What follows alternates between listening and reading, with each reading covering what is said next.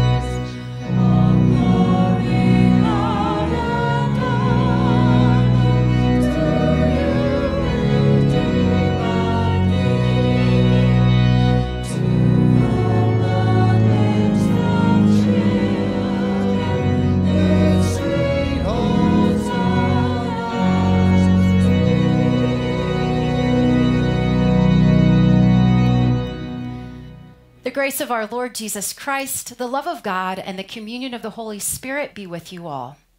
And also with you. Let us pray. Loving God, many in our community during these times of uncertainty are feeling trapped, alone, and scared. And so we cry out to you, O Lord, for you are the only one who can save us. we ask that you open our hearts, open our minds, open our spirits so that we can lay down all those things that keep us from fully living as your children. And in that giving, may we receive your gift of hope so that we can live as your vessels of love and life in the world. All these things we ask in the name of your Son, Jesus Christ, we pray. Amen. And now, little ones, I'll invite you to come and gather as we hear a special message from Pastor Jay. Hey, everybody. Welcome to Children's Time. And I'm going to start like we normally do. I'm going to say, what's happening? We are. That's right. You are what's happening. So I want to show you what I have with me today. Are you guys ready for this? Ready? Yes.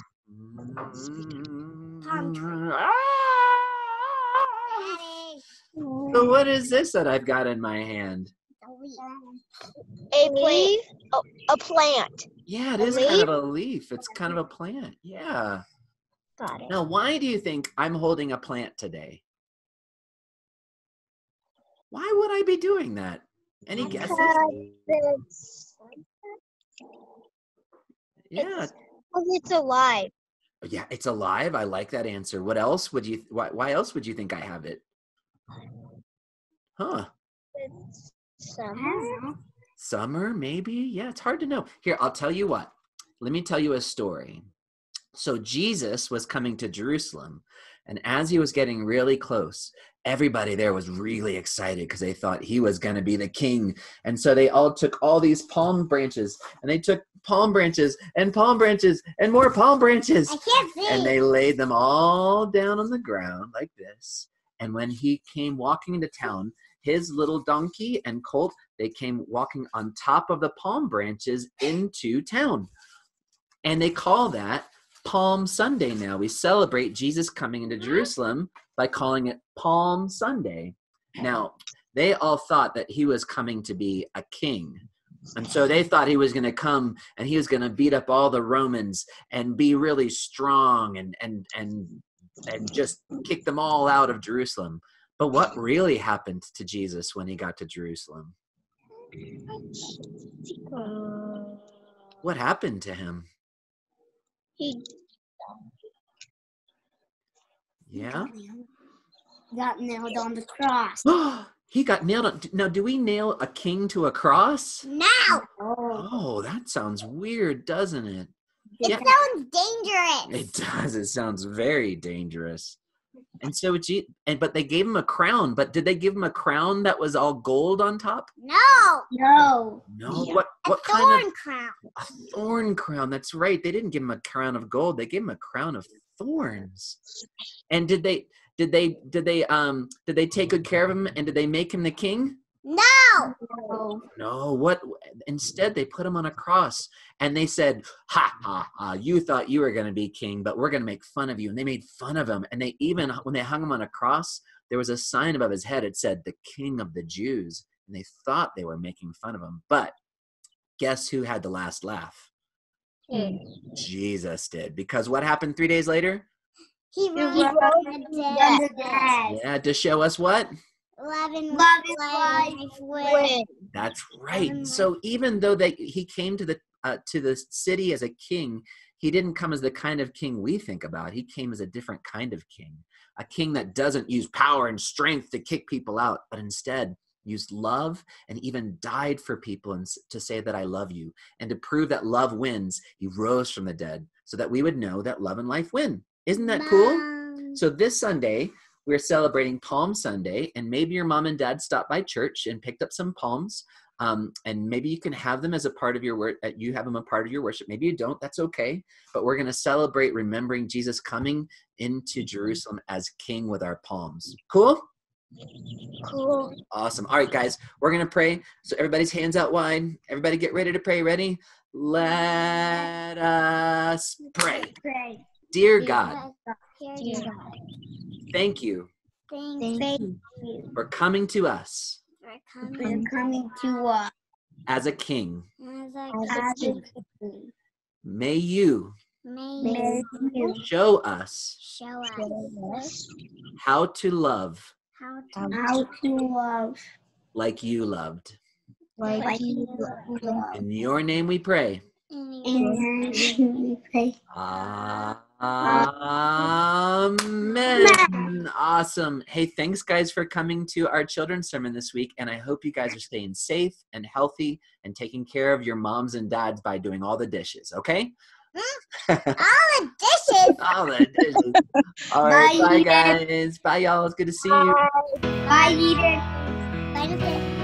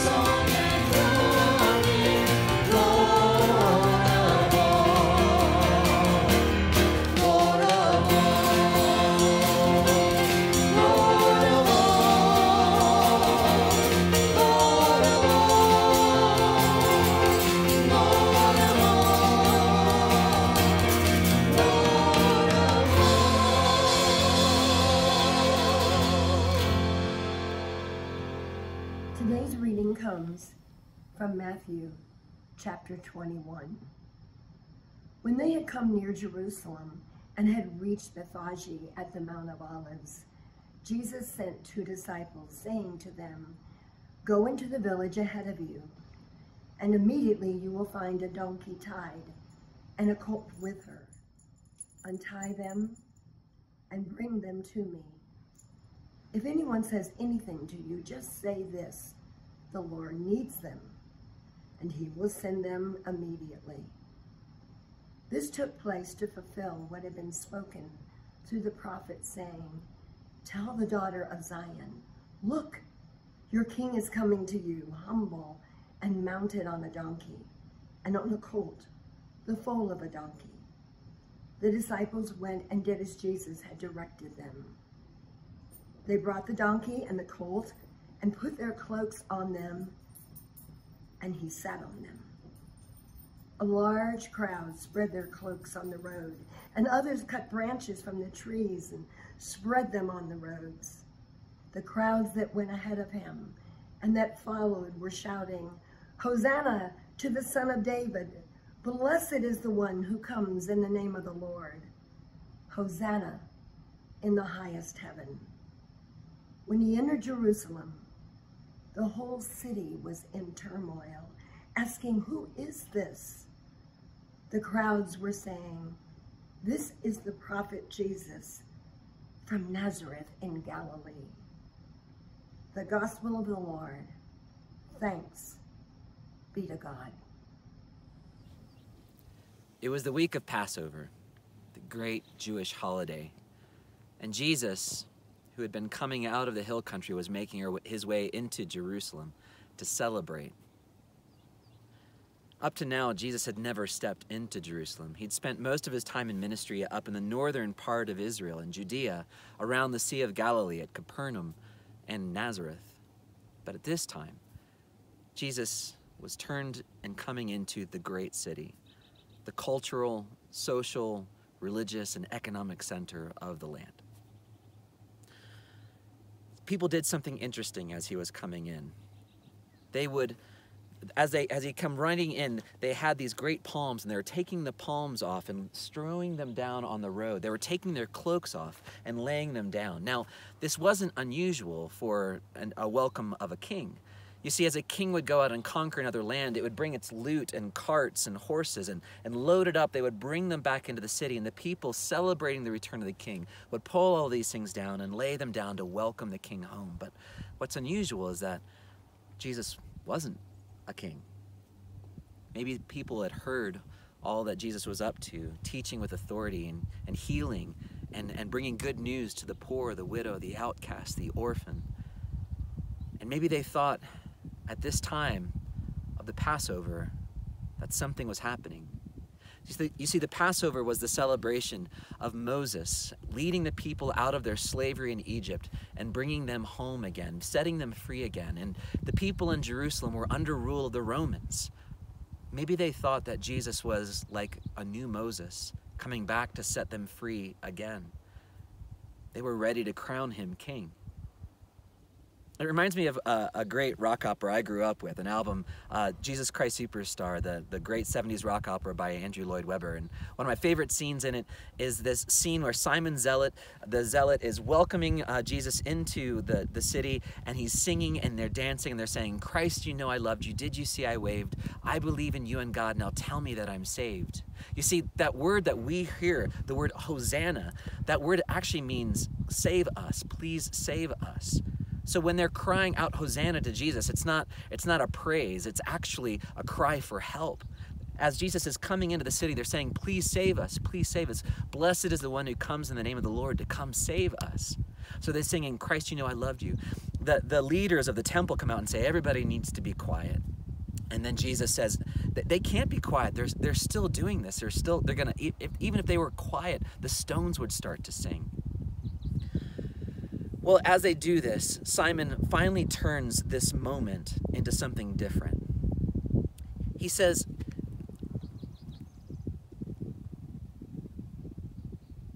"Christ, what more do you need to convince you that you've made it and you're easily as strong as the filth from Rome who rape our country and who've terrorized our people for so long?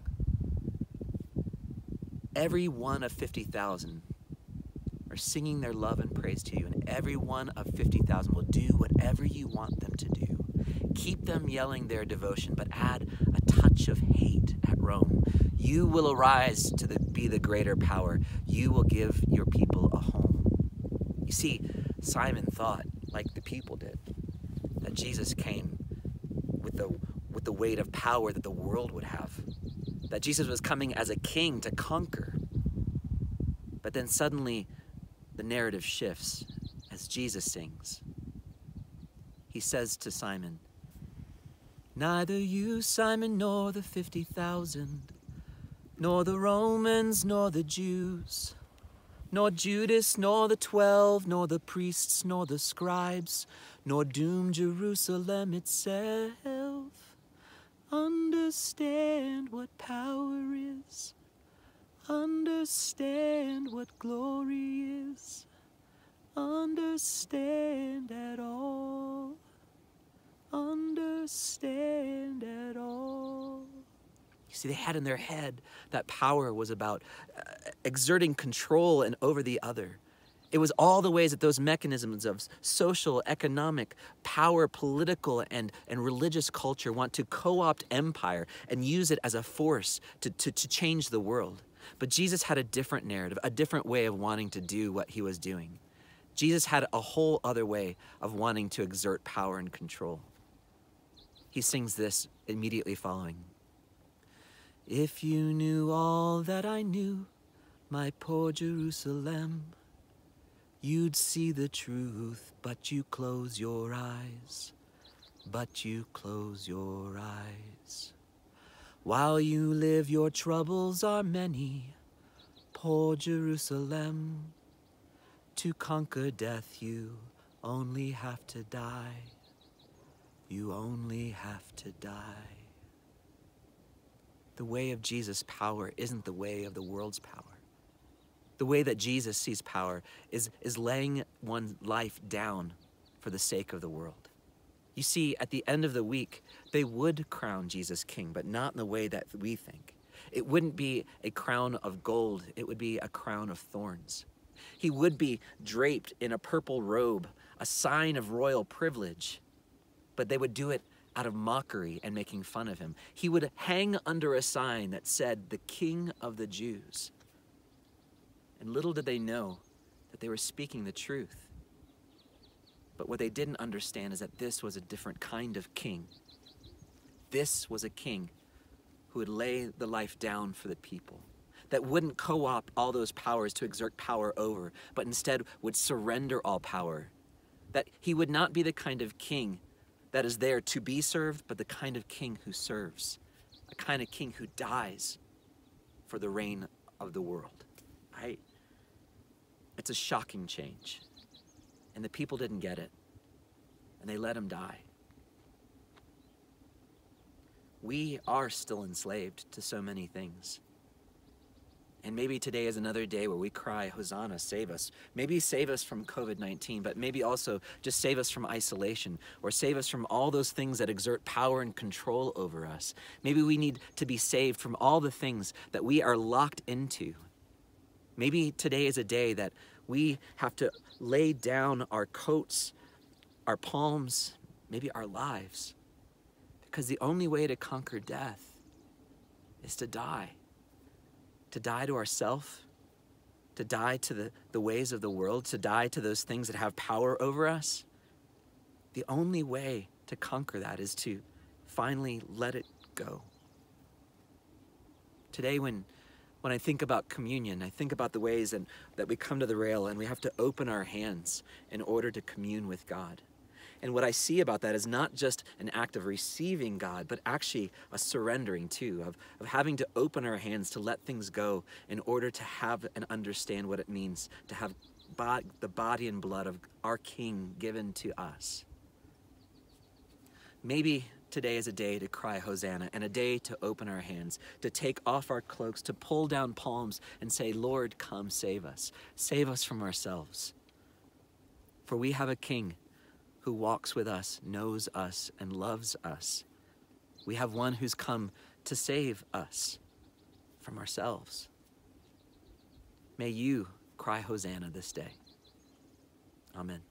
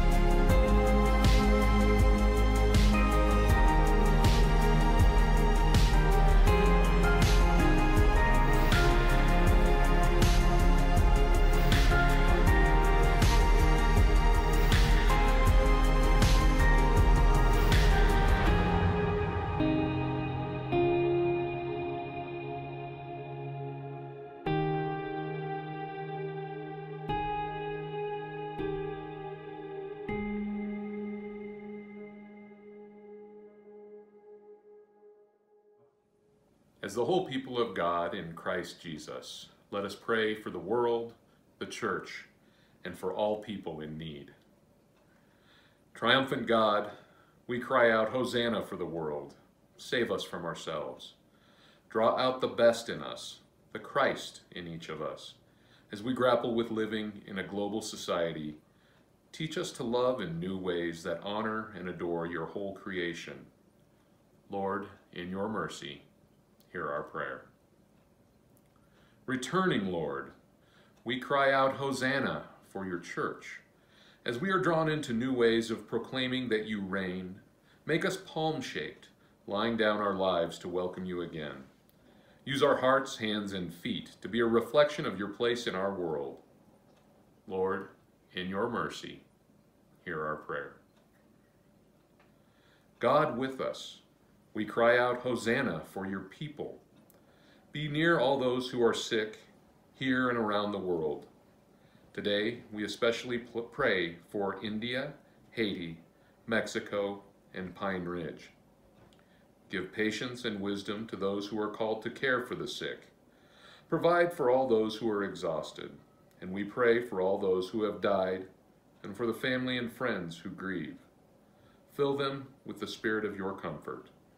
Lord, in your mercy, hear our prayer. And now, as we prepare our hearts to worship you with the act of offering, we pray together. God of the journey, may your presence be a source of solace and strength as we continue to discover who you call us to be in this turbulent time. Through our gifts, help us to be life and love to all who need hospitality and healing along the way. Amen. The peace of the Lord be with you always. And now we invite you to share a sign of peace with those around you. Also to reach out to somebody via text or a phone call, or use the comment sections below. I'd like to invite all of us to continue to be generous for the sake of the life of the world. There's a couple of ways that you can give and share your gifts financially with us. If you're on our online platform, you can click the Give button, and that'll take you to where you need to go. Or you can go to abidinghope.org/give. And again, thank you for all of the ways that you share your gifts so that all may have life and have life abundantly.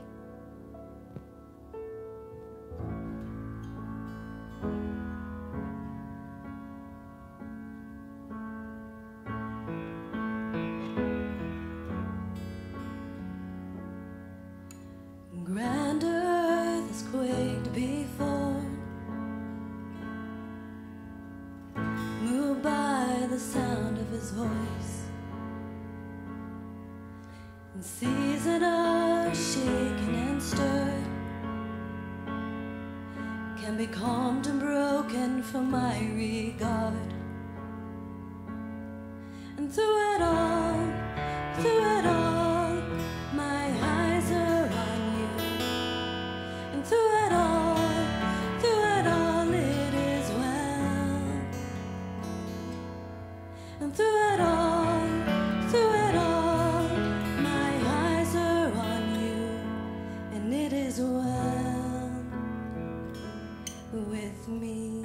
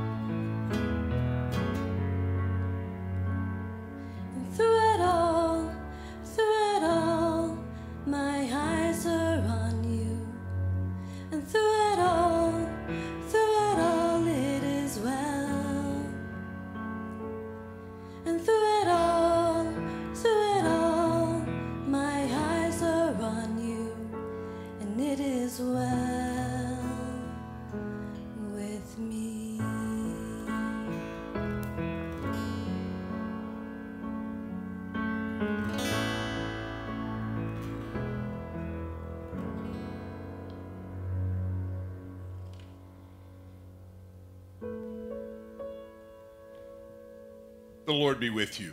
And also with you. Lift up your hearts. We lift them to the Lord. The night in which he was betrayed, our Lord Jesus took bread, gave thanks, and broke it. He gave it to his disciples, saying, "Take and eat. This is my body given for you. Do this for the remembrance of me." Again, after supper, he took the cup, gave thanks, and gave it for all to drink, saying, "This cup is the new covenant in my blood, shed for you and for all people for the forgiveness of sin. Do this for the remembrance of me." Lord, remember us in your kingdom and teach us to pray. Our Father, who art in heaven, hallowed be thy name. Thy kingdom come, thy will be done, on earth as it is in heaven. Give us this day our daily bread, and forgive us our trespasses, as we forgive those who trespass against us. And lead us not into temptation, but deliver us from evil. For thine is the kingdom, and the power, and the glory, forever and ever. Amen. As always, we invite you to participate with our Holy Communion here this morning. And we invite you to have your own bread or wine or grape juice and give that to one another using the words, "The body of Christ given for you, the blood of Christ shed for you." You know, every time we gather, whether it's here in this space or virtually, we are proclaiming our oneness with God, with each other, and with all the world. As Jesus entered triumphantly into Jerusalem, the people thought they were celebrating a king who was going to come and conquer the world. Well, Jesus did conquer the world, just not in the way they thought. Jesus sets us free to love, to serve. As Pastor Jay preached in his sermon, that very often if we hold things, if we're holding all of our possessions, holding all of our baggage, holding all of our stuff here, we're not free to receive God's gifts and blessings. And so in this time, we're asking all of us to let go. Let go of the burdens we're carrying. Let go of the stress. Let go of the fear. And just trust God. And so as you receive this Holy Communion here now in this time, receive God's gift of grace and love and God's promise that you're not alone.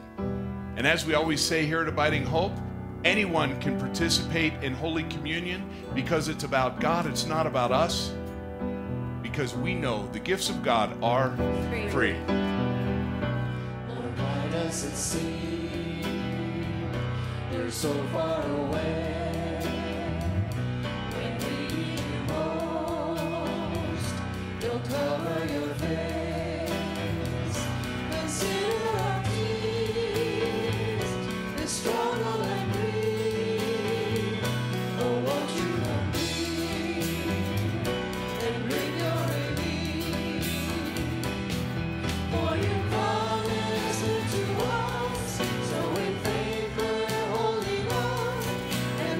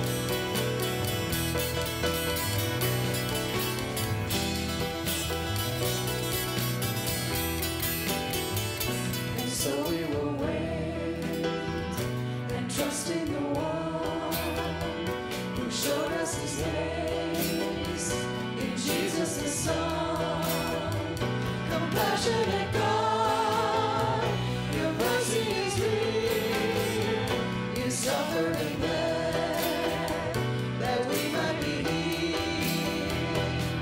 As He showed God unto us, and by grace we're holding on, as we're living on the promise of the Word. Almighty One, our strength and our song, You are our refuge, our shield. Faithful and true, our hope is in You. God who will rescue and heal.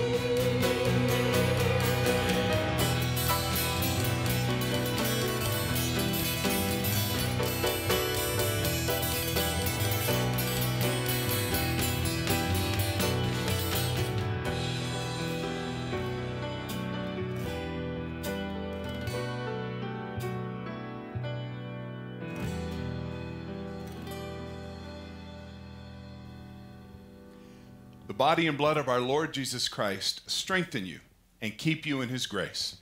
Amen.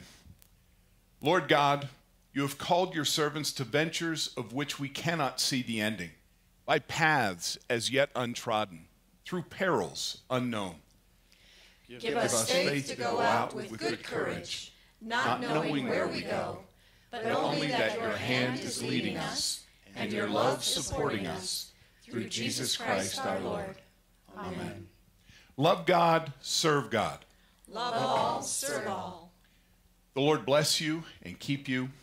The Lord make His face to shine upon you and be gracious to you. The Lord look upon you with favor and give you peace.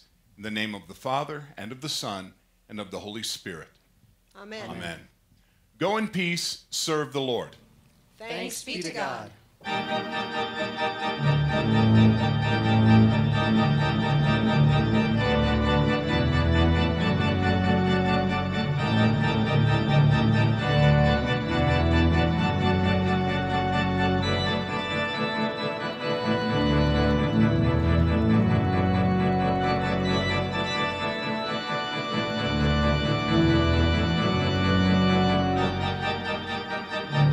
Thank you.